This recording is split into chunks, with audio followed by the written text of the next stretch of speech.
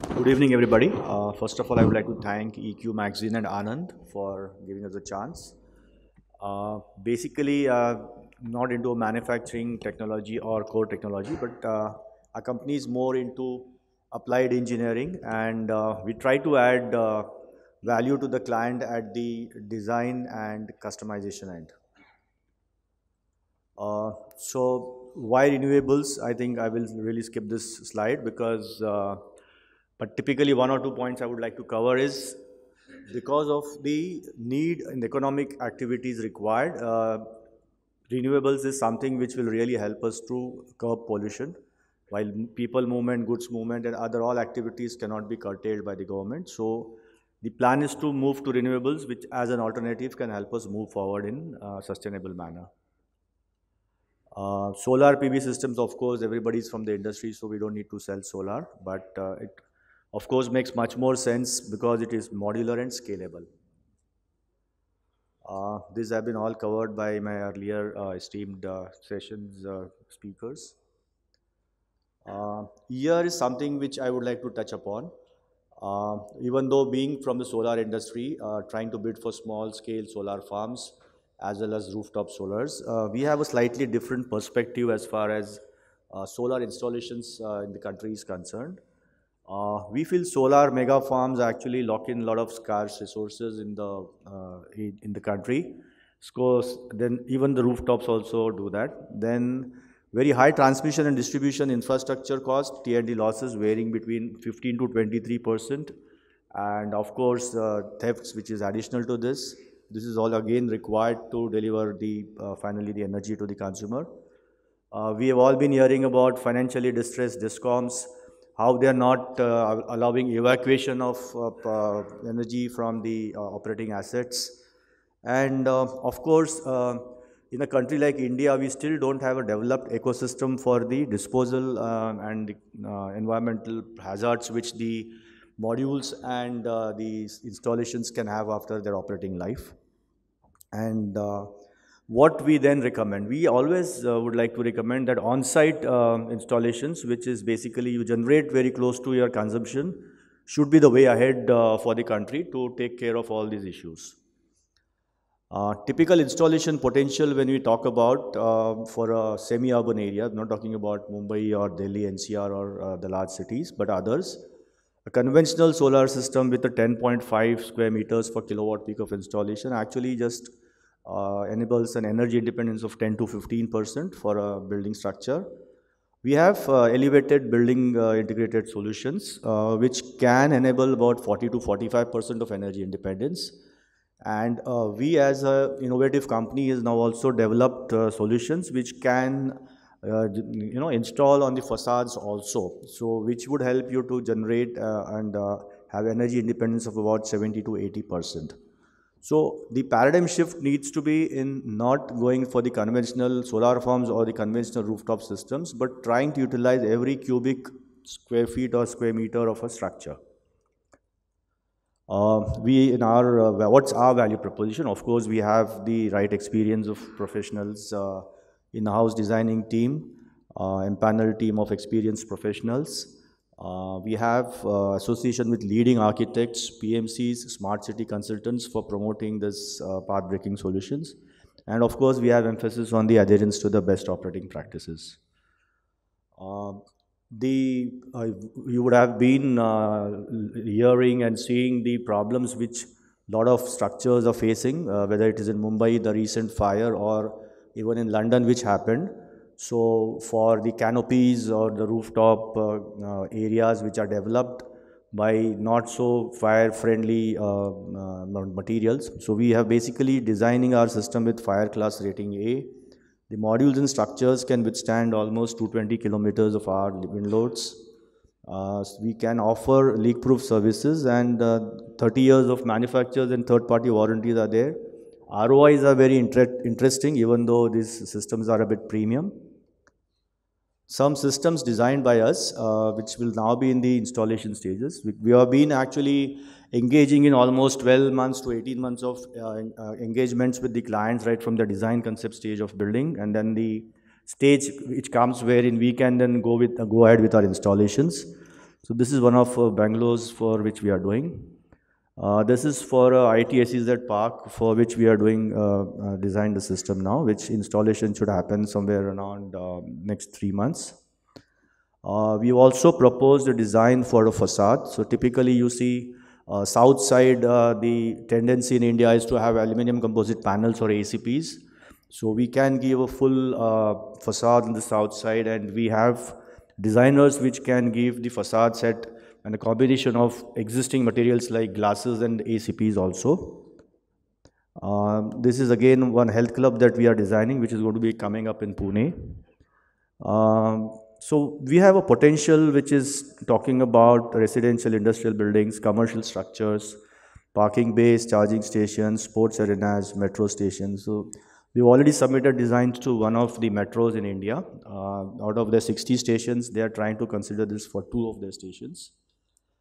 This is a photo of an actual parking lot in Europe, Spain basically, where this is also serving as a charging station. And now with the emphasis on EVs, this is something which would be the need of the future. So thank you everybody for your attention. Thank you very much. Okay. So Sandeep will take it and then you have your presentation. Slide. Good evening all. I'm Suresh More, representing Sileaf Technologies and handling western and southern portion of the country. Basically, we are known for DC solar water pump company, and along with that, we have started manufacturing of various components which are used for solar parks and solar as a solar components.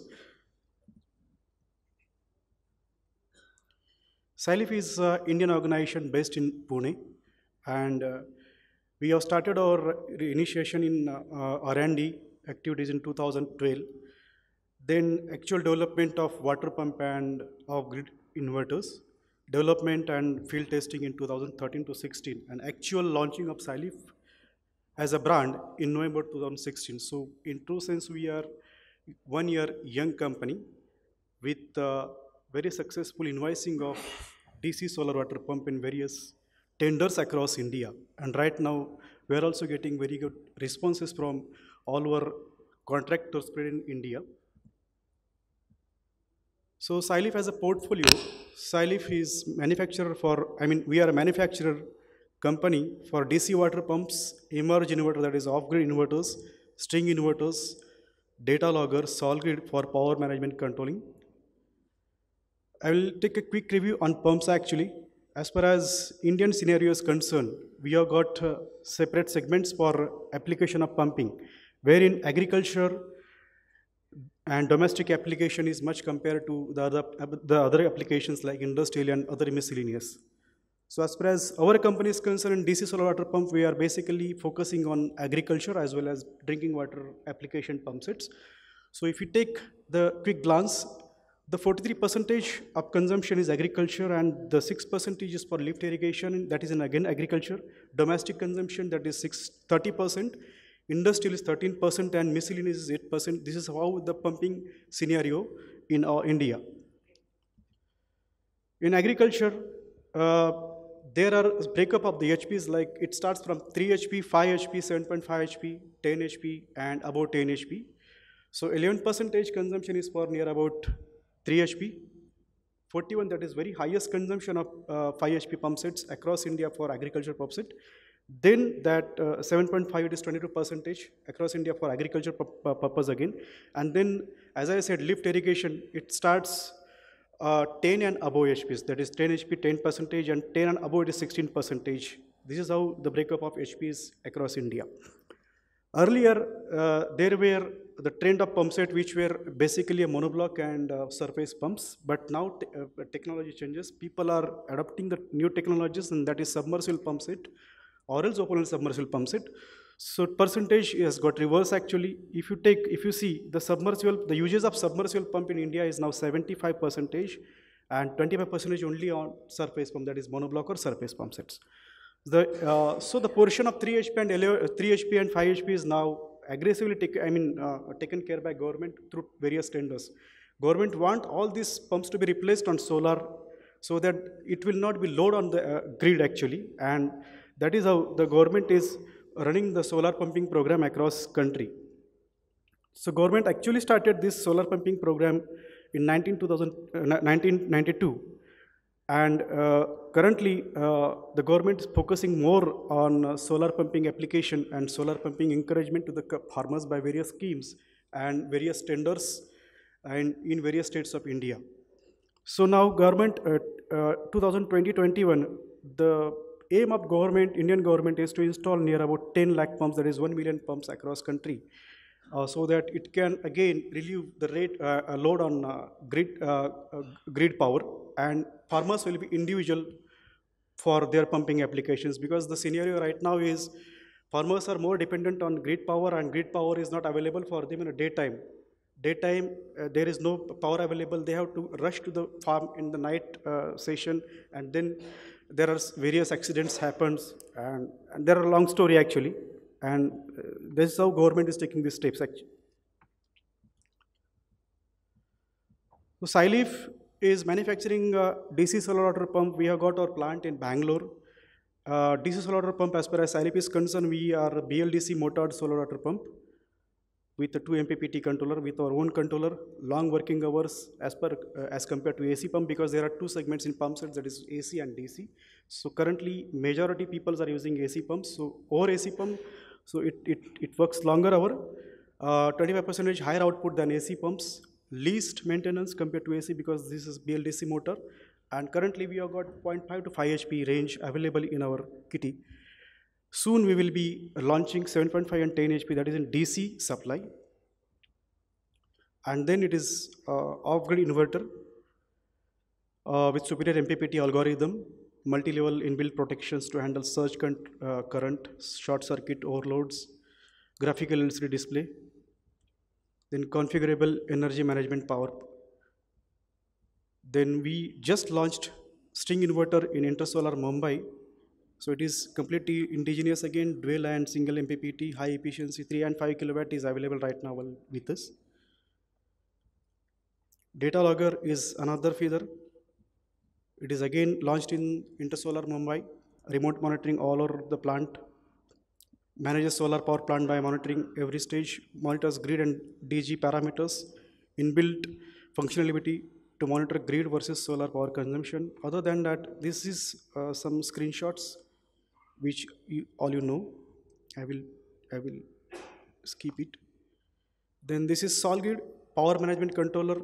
It is nothing but a synchronizer between, there are some situations like grid, solar and DG genset, so it is a product which really synchronizes among three sources, and it has got a remote monitoring, reverse power control, then optimization of generation, data logging system, synchronization in different power sources.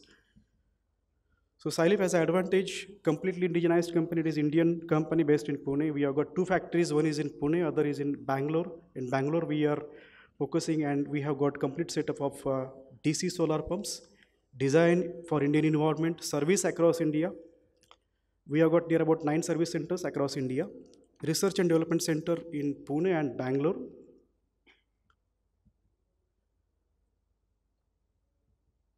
Thank you very much. Thanks, Suresh. So yours is the... We are based at Pune, Thane, and we are 100 years old company, and we took our anchor by electricals with 55 years back, and we are doing almost close to 7.55 trillion in Japanese yen, and we have got almost 475 companies in all over the world, and we have gone into appliances. Panasonic has been known to appliances, avionics, eco solutions, and automobile industry, and we fall into eco solutions. And we fall into ISAMIA. We call it as India, South Africa, Middle East, and Asian countries. We operate from India. And yes, sir. So we have got a presence in all over the world, and we installed close to 4 gigawatt of solar modules, which is predominantly in Japan, USA, and European countries. In India, we launched 4 years back with high efficiency modules. Predominantly, we started our operations in rooftop applications. Now we have started even our ground mounted application in Sira, which is in Tumkur, close to 30 megawatt. And we have got factories in India, say from Jajjar we have got an appliances factory, and we have got a battery factory in Barod. And anchored by Panasonic, we have got a manufacturing place in Daman as well as in Haridwar. In Panasonic Corporation, we fall into Panasonic Eco Solutions, and it has been Anchor Electricals has been owned by 100% stake owned by Panasonic. And coming to solar, we started 27 years back. You must be aware of Sanyo Electricals, which is into calculators and watches you should see. And we are the pioneers into amorphous silicon, which has been used in spacecraft. We developed a unique technology called HIT. It's called heterojunction intersilink technology, where we're using a N-type silicon cell, and it's a 5-inch square cell, and above that we apply a layer of amorphous silicon. So we take the characteristic of both monocrystalline as well as the amorphous silicon, and which is of silicon cell of 99.19 purity, which is highest, which has been used in Intel also. So what we require is only 75 square feet of area for installing a 1 kilowatt of solar module, whereas in poly and mono we will be requiring almost 100 square feet.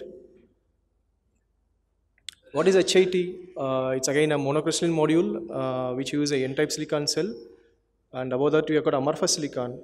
Why we are using amorphous silicon is actually to work on all light spectrum, and it has got a least thermal coefficient, say around 0.258, which has been lowest in the industry.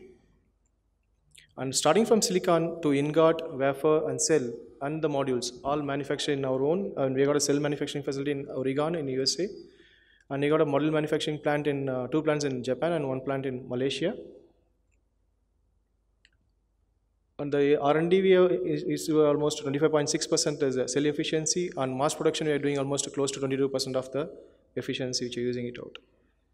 And what is the advantage in using HIT? With a limited space, roof space, we can able to generate more amount of power.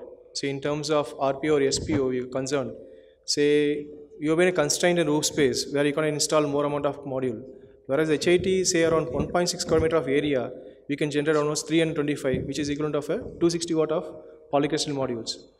So there is a catch, and second thing is the temperature is almost say 45 degree to 50 degree of temperature in almost every places. So when the temperature goes up, your power generation has been lesser. So with the help of amorphous silicon which have been added here, we can able to generate more amount of power, which is almost close. If you're going to compare with space to space, it will be around 30% more, and if you're going to compare from module to module, it will be around 13% more efficient. And all the modules have been tested with 3 times of IEC, which you do. And it has been a 100% PID free, and the very first year will not have any degradation, and after that there will be year on year 0.33% of degradation, which you can see in polycrystalline of 0.7%. And it's been a symmetrical and flexible cells, and after 10 years you will have a power output per say around 94.8% in a HIT module, whereas compared to of a 90.6 in a polycrystalline modules. Less micro cracks, since and it's been a pyramid in structure, we can able to generate more amount of power. And apart from the IEC, we do a close to in-house 20 tests of various tests like heat dampness test or even the salt mist test, which has been to increase the durability of the product. See, as many of them are spoken about the selection of raw materials. Yes, the EVA, it matters a lot. Not only it shades changes in color, but it even applies to the snail crack test also. So that's the one thing you should be able to understand. And we have got a provision of water drain facility also in HIT modules. And there is a less chance of failure rate. We almost say 0.003% is a failure rate which have been assumed. And there is no toxic materials like lead is not been anywhere used over there. And what you require is actually a lesser roof space where you can able to generate more amount of power. What you got is the more amount of watt per meter square, that is the power density has been more, and lesser degradation in the modules, and lower failure rate, which results to a higher cash flow as an investor if you see, and your higher profit for the 25 years down the line, and the lower financing risk. As an investor, what you will see is the return on investment. If you're going to compare with the poly to HIT, yes, your return on investment will be around 3 years or 3.5 years for a polycrystal modules, where in HIT you can stretch 1 more year, but in terms of power generation, say you can earn your money within 4 years, 4.5 years. So after that, it's going to be a much more higher than the polycrystal modules. And not only on HIT, we also manufacture polycrystal modules and the mono and PERC modules too. And we have got warehouses all over India. We have got in Bhiwandi, we have got in Palwal for north, and we have got in south. And we did installations close to 60 megawatt in India, Fronius in the for software companies, and Jaguar in Bhiwadi, close to 6 to 7 megawatt. And predominantly we are focusing more on the rooftop application. Not only on EPC, we also do a module supply, and we take care of the O&M too. And lastly, we are going to have a technology tie-up with the Tesla, which we have started almost close to 1 gigawatt of manufacturing, which has been applied in Buffalo in New York, and 350 megawatt has been already started. But next year, it will be close to 1 gigawatt of. And we also having a technology partner with Toyota for the Prius car with the flexible modules, which had been economically viable. And since we are also a battery manufacturer, Panasonic is a lithium-ion battery manufacturer, so we are a technology partner for even to Tesla also. So by this, I think I can conclude it's a sustainable performance without compromise on Panasonic. Thank you very much. Thank you very much.